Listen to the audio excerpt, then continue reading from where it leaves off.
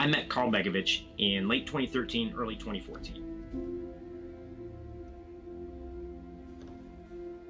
After hearing his story, it was clearly a case of never judge a book by its cover.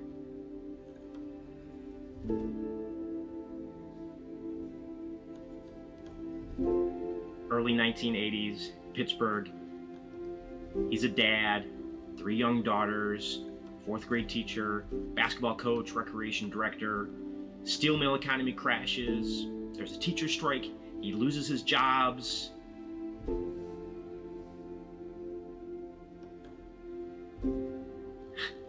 You'll never guess what happens next. We were hurting for money, my family. Things were going bad, and I was worried. Guys were always trying to come up to me with different ideas. All of a sudden, one day they bring in a little bit of cocaine, a little bit of weed. They say, "Hey, Carl, we got to get into this. This is where the money is." I said, "Man," at first I was very leery about it. I was thinking, "Hey, you could go to jail for this stuff." And I didn't have any desire to go to jail, of course. Dante introduces me to this guy at the track. And he starts telling us he has these guys from Florida, and he's got all kind of stuff.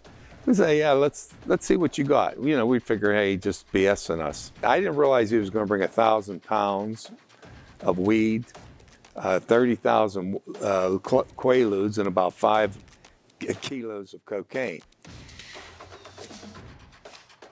What am I supposed to do with that? We sell it. We sell it. 1,000 pounds of weed? 30,000 quaaludes? Yeah. You got a better idea? It's in my house with my family. My girls are inside. You're not the only one here that needs to make money. What am I supposed to tell my wife? You don't tell your wife anything. I keep everything from my wife. She knows nothing. She came home. She asked me, "Why is the garage door closed, locked, and you can't open it?" I said I had to disconnect it. And then I explained to her why. I don't know how else to tell you this, but you know, it's been hard. Yeah. You need some money, right, for the family, feed the kids. I had to pick something up. And I don't know if you're gonna approve of this job. Okay. But there's drugs in our garage. What? How come you have a family? What are you talking about?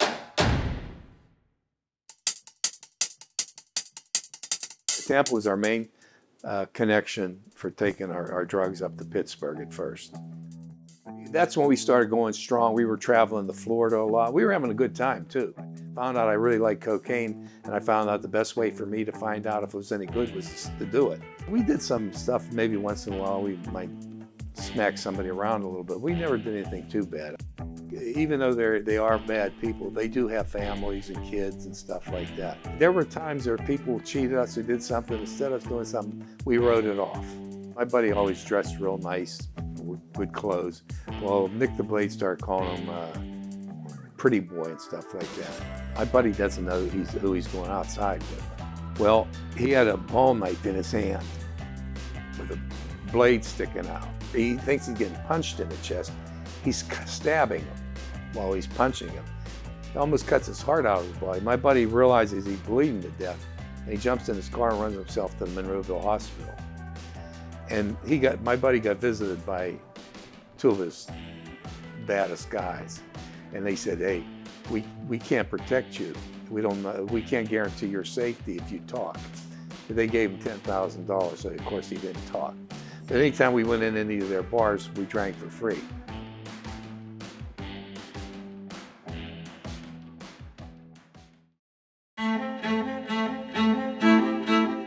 Yeah, I was only arrested one time, and that was 1984 when I went on trial in September.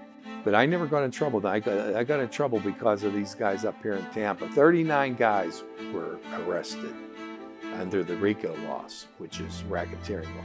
And out of the 39, 15 of us went on trial here in Tampa. And I was on trial for 2.5 months. We told my kids when they came home from school that day that I had been arrested. They started crying. I didn't realize they were going to understand. And man, I really felt bad. You know, they started really crying. I'm coming home one day from being processed. My wife and the kids all come running out of the house. "The judge acquitted you, the judge acquitted you." I came this close to being in prison for 15 years. Maybe the judge just didn't think the case was that good against me. I don't know if I gave Vince so much money he paid him off or I'm not sure. I really don't know. I paid a lot of money, I know that.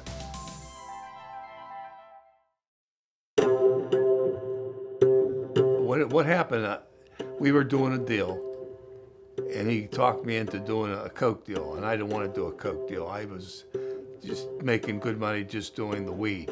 But he knew that I got the money from the Irish guys. I had their money, they're out of town. He figured I could use the money, get a good real price on some cocaine, and bring that back, and we could both make a quick $50,000 from it. I mean, I think there were like 12 kilos. Well, he changed everything on me. We went driving, and he takes the wheel of my car. And he just was a hard guy as far as he wanted to do things his way, and I usually gave him a little room. And he has me get out of the car.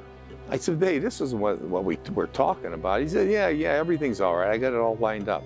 And I'm sitting in there for 2 hours. He doesn't come back. I know something's wrong. I'm waiting and waiting and waiting. So this was bad. This was difficult for me. I went, looked and looked and looked. I called friends of both of his and mine. They didn't know. They didn't see him. They didn't know what happened to him. I went back home to Florida. Got a call from the Pennsylvania State Police saying that my car was found burned out in the mountains. And like I said, I refrained from asking them if there were any bodies in it or anything. I haven't seen them or heard anything about them ever again. I got to go crawling to the guys that I used their money to make this deal, because I don't have their money. I don't want to go into that. It was a lot of money. Large sum, rather large sum. Trying to figure a way to pay back those fellas, those Irish guys from Pittsburgh, so they wanted to kill me, of course. That's why I went over to the Bahamas quite a bit. I hid out in there. My buddy Ronnie, who had the boat, he had a place over there. He'd take me over. Then I went over to Costa Rica. My one friend was the owner of a casino. So it was good places for me to hide out, but it was got very lonely without my family. I'd come back over to see my wife and the kids, because they couldn't watch me continuously, you know. I got to get out of this. I got to figure a way out of getting out of this so I could be with my wife and kids. I'd start wondering, who am I? How did I get into the life that I live?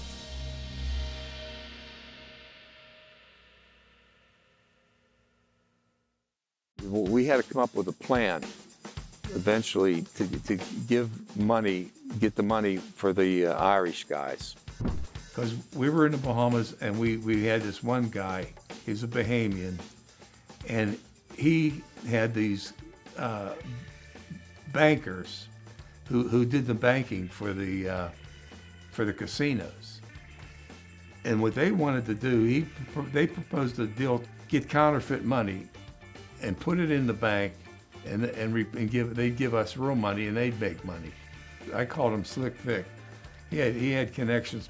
He ended up getting the counterfeit money. There were 4 of us now. Ronnie brought him in with the boat.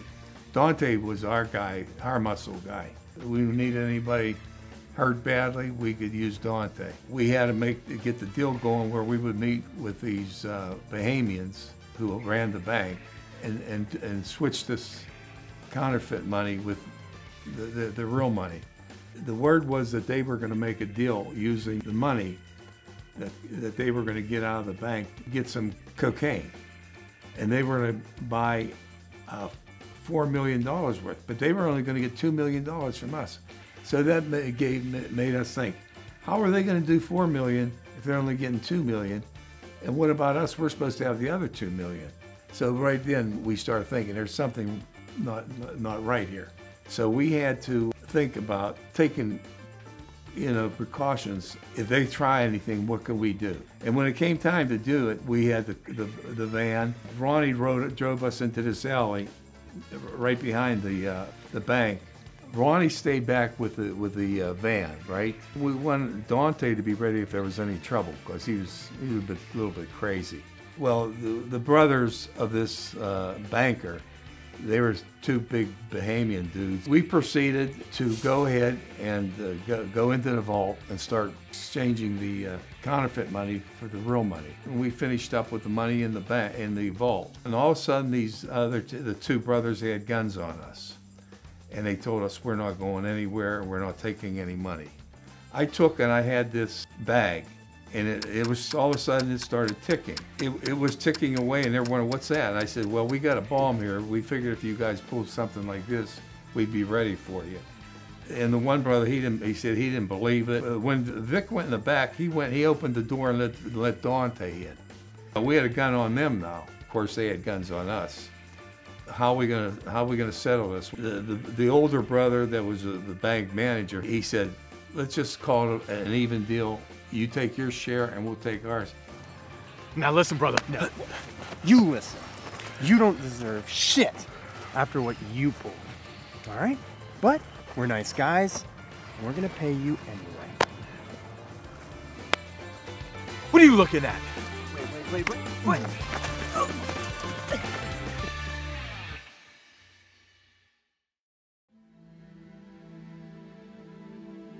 You know what? My wife and I talked about it. You know, I was Mr. Clean Cut, All-American teacher, like I said, coach, recreation director.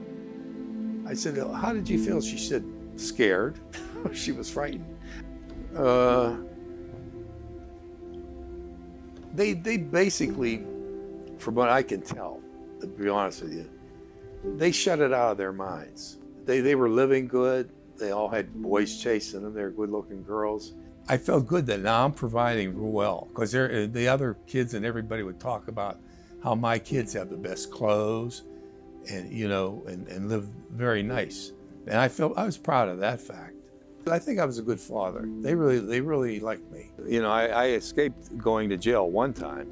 I was lucky. You realize how things can go wrong, and they go wrong all the time. I lost my nerve, I guess, or something, you know, the will to do it. You get tired of it all, you know, it wears on you. You know, I had some problems I had prostate cancer. 4.5 years ago, I was in a bad car accident. I was in a hospital for 7 weeks, and they said a lot of brain damage. That's why at times I'm forgetting what the heck I'm saying. You called me earlier this week with some news. Do you want to talk about that at all? Which news was that? Let me think. Give me a clue. Oh yeah, they just a few days ago, I was going through this testing, and I went in on my neurosurgeon. He told me that I have early stages of Alzheimer's. Carl will call me sometimes to cry my shoulder, as he likes to say. But sometimes he just needs somebody to talk to, and he has family, of course.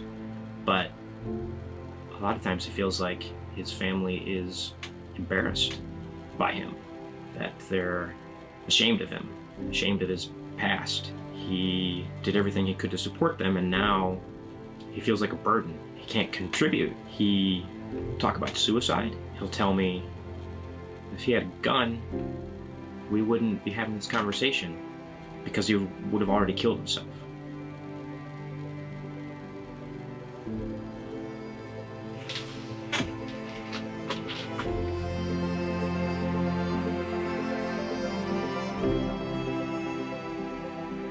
I hurt my wife and my family. They lived a good life. The people up in Pittsburgh, my area, they all knew who I was and what I was. But down here in Florida, now, you know, these are new people with a lot of them. You know, new relationships. So I don't know. I wish I did. You know, I couldn't do anything about it anyway, except apologize to them, and which I probably am going to do somewhere along the line. I don't know when. What? Your wife just sent you a text. What's the text? Yeah. Can you please stop on your way home and get a gallon of orange juice? Things have changed a little bit over the years. Yeah, she must have done it on my granddaughter's phone.